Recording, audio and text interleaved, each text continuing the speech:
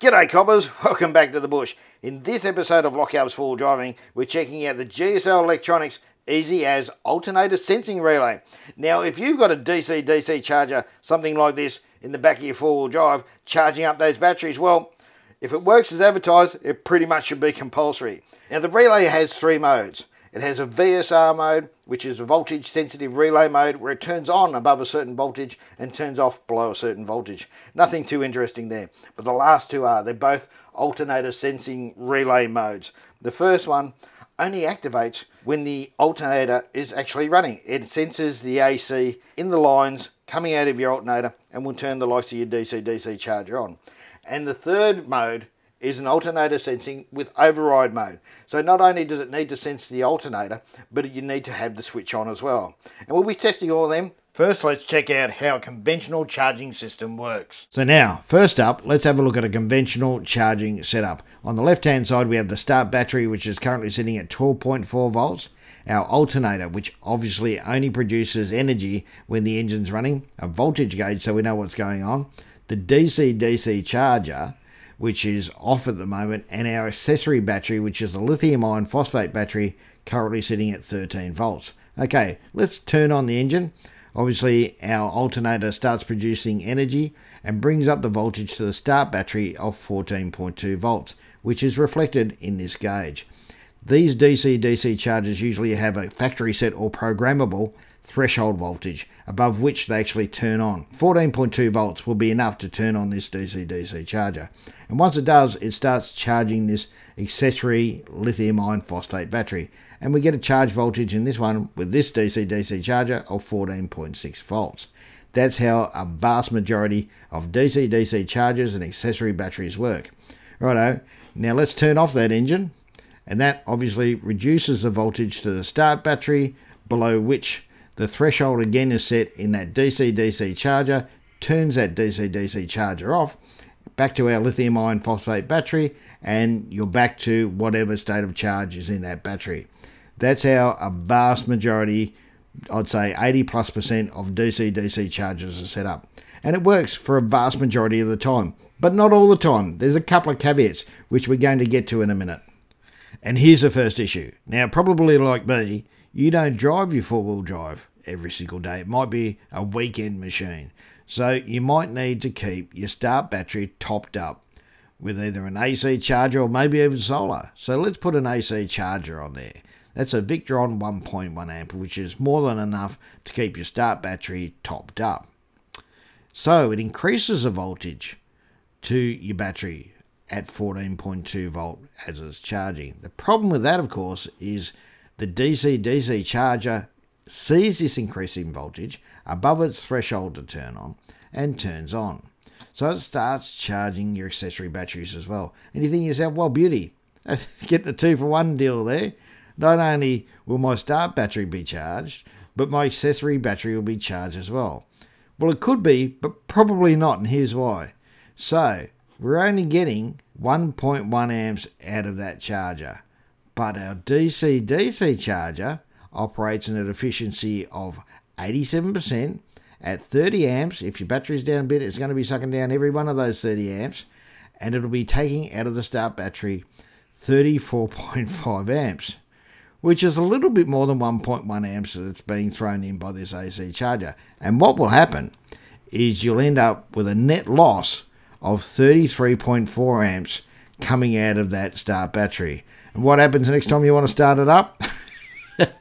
It's either flat or it's suffered enough from sulfation that it's stuffed. Either way, not a good situation. And that's the problem with charging your start battery with AC or solar or something like that when you're running a DC-DC charger that just operates off threshold voltage. And look, I know there'll be some people currently screaming at their computer or mobile phone saying, Simon, you've missed the Captain Obvious.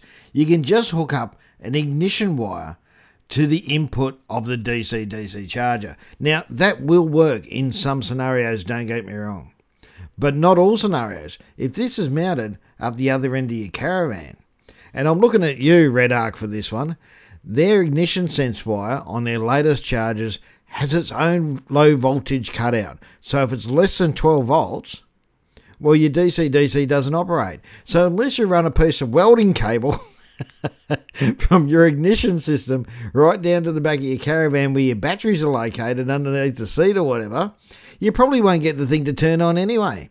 And you need to find an alternative. Now let's check out the EasyAS Smart Relay in VSR mode. Now VSR stands for Voltage Sensitive Relay.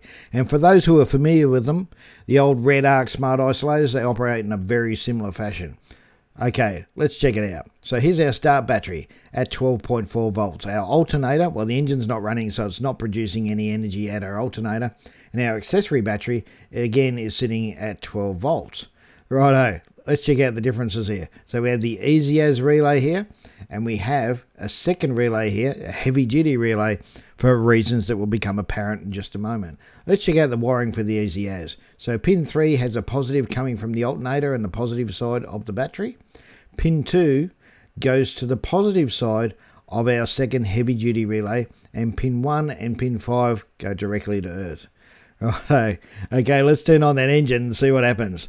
Fire up the engine.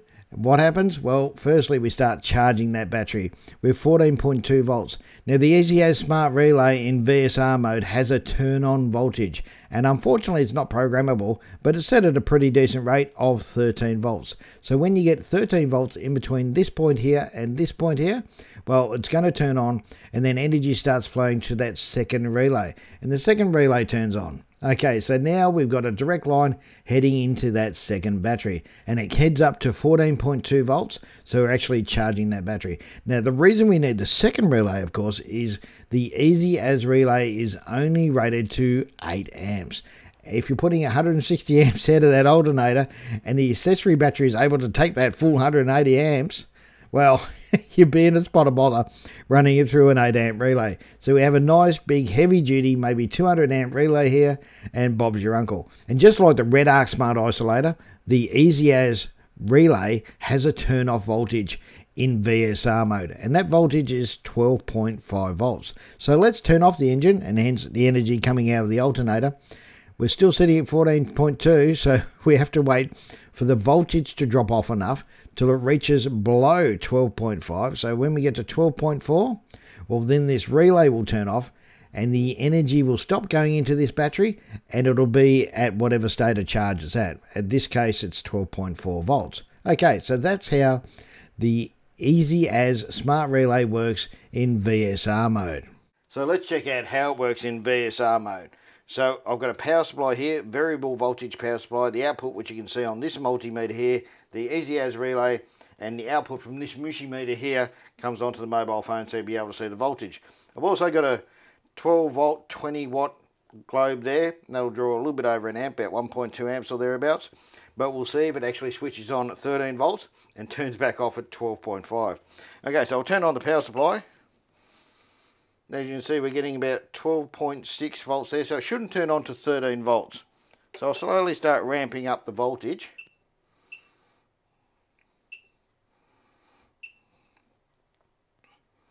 So in the manual, it should be on by now. Not quite. We'll be able to see this one illuminate soon. So it's 13.2 volts, 13.3 volts, 13.4 volts. And there we go, in between 13.4 and 13.5 volts, it illuminated. So let's start ramping it down now, and we'll see when it turns off. And the spec says it's supposed to turn off at 12.5 volts.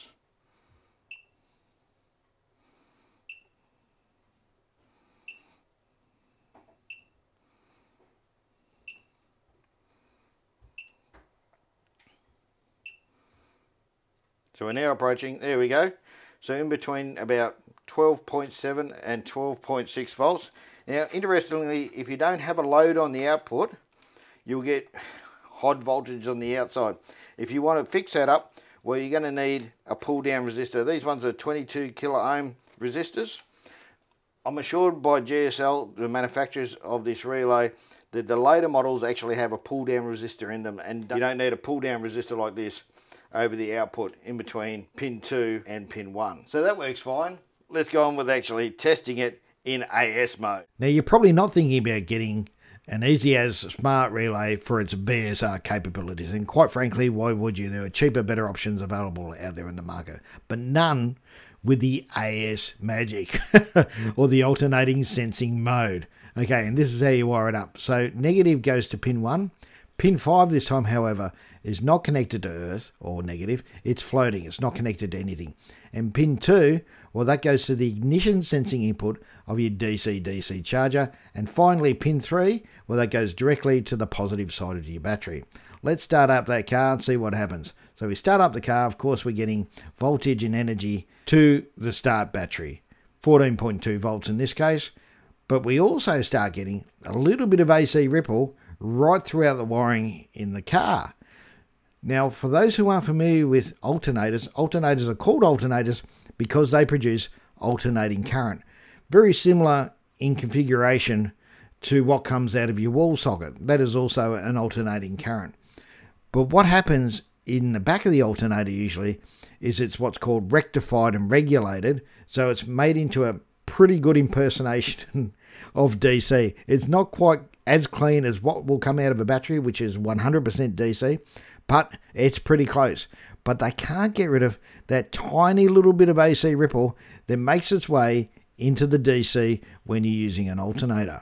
Okay, the EasyAS Smart Relay can see this AC ripple, and when it sees this AC ripple, it says, okay, time to start conducting energy from pin 3 to pin 2, and it turns on our DC-DC charger, and hence we start getting some charge into our accessory battery. Beautiful, everything working fine so far. So what happens when you turn off the engine? Well, let's turn off the engine and check it out. So when we turn off the engine, all of a sudden the alternator stops and the AC ripple stops. As soon as that happens, pin 3 isn't seeing any AC ripple anymore, and therefore stops sending energy to pin 2 and straight away turns off your DC-DC charger regardless of the state of charge of your start battery. Absolutely fantastic. As soon as the engine's off, the DC-DC charger stops, and therefore, of course, your accessory battery stops receiving charge and retains whatever charge it has in the battery. And as I said before, it doesn't rely on the state of charge of the start battery to determine whether the DC-DC is operational or not. And that's one big advantage. Well, what happens if it's 6 or 8 weeks to our next big camping adventure? Well, we want to keep our start battery in tip-top condition, so let's put an AC charger across it. But what happens to the rest of the circuit? Well, we're not producing any AC from the alternator because the engine's not running. Therefore, the energy heading to pin 3 of the EasyAS Relay doesn't transmit to pin 2, therefore not turning on the DC-DC charger.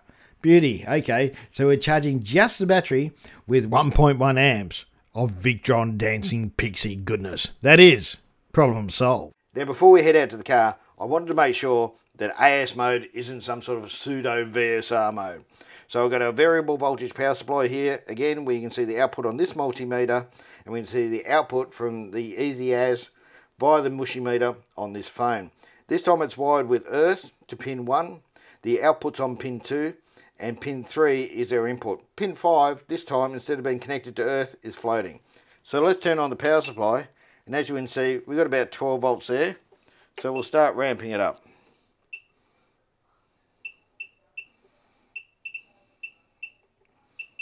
Now, remembering it activated in VSR about 13.4 volts. We're up 13.6. We're up over 14 volts. We're up to 14.6, 14.7 volts input, but nothing on the output, and this lamp isn't illuminated. So it's definitely not in VSR mode, and that's as much voltage as you'll see in an input for any car. If it's over that sort of voltage from your alternator, you need to start asking questions. All right, let's take it out to the car and test it there. Okay, we're now out of the car. We've just got those 3 wires connected for the standard AS mode. We've got 12.4 volts coming from the battery. I'm going to start up the vehicle and see how it works.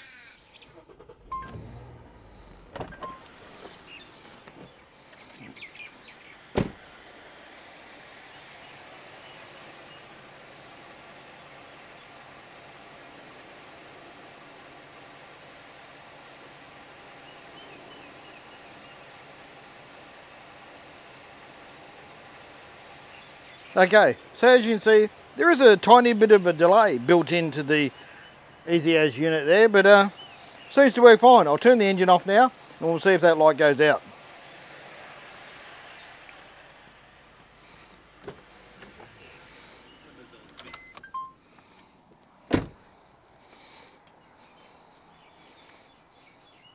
Beautiful. Well, when it goes out, it's pretty much instantaneous, and that's the most important part, so we're not draining on that start battery.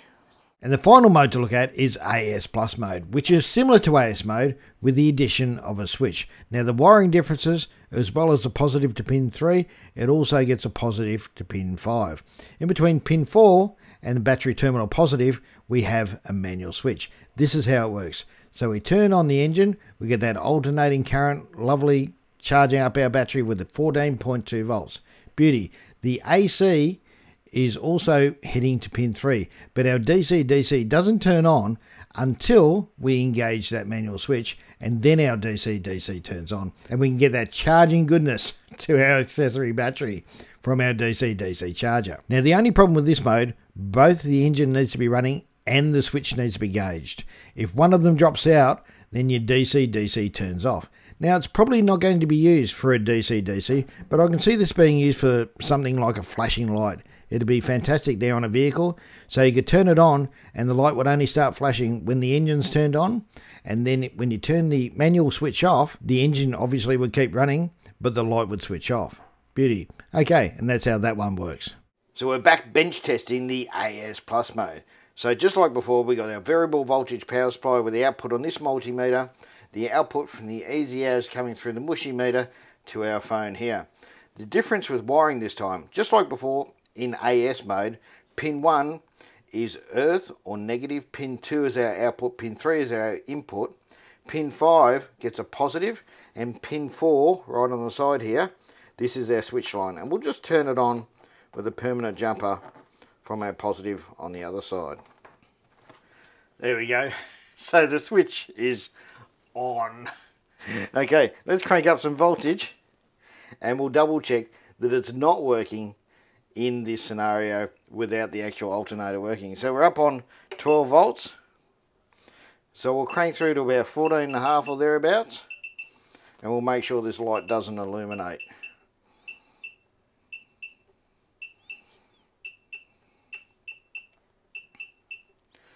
So again, we're up over 14 volts, nearly 14.8 volts or thereabouts, and it's not illuminating this light here. So it's definitely not sensing the alternator in this scenario. Let's head out to the car again. Now we're in AS Plus mode or switched mode, and as you can see, our switch, in inverted commas, isn't engaged. So I'll start the engine and make sure she's not going to light up that lamp for us.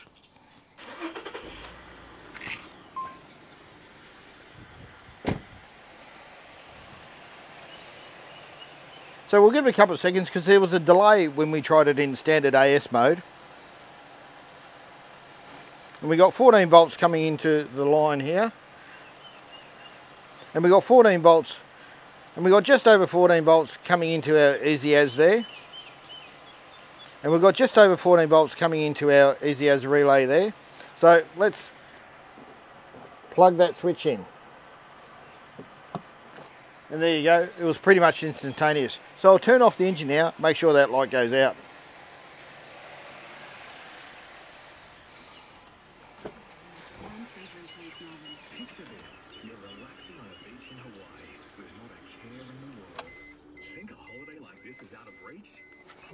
And that light went out pretty instantaneously. So it looks like AS Plus mode works just fine. So what do we think in the end? Well, for me, going forward, it works pretty much as advertised. If you're running a DC-DC charger, this should be a compulsory part of your install until the likes of Victron Energy or maybe even Red Arc start paying GSL Electronics a royalty to integrate their technology into their DC-DC chargers. Alright guys, now if you like this video, don't forget to give it a thumbs up, and if you didn't, by all means, give it a thumbs down. Not once, not thrice, but twice. Thanks guys, we'll see you in the next one. So if you've enjoyed this content, don't forget to subscribe to the channel and ring that bell icon. It's really important to us and you won't miss out on our future content. Now, if you want to support the channel, by all means, consider becoming a patron on Patreon, and you get things like early access to our videos on YouTube. Either way, we hope to see you out on the tracks.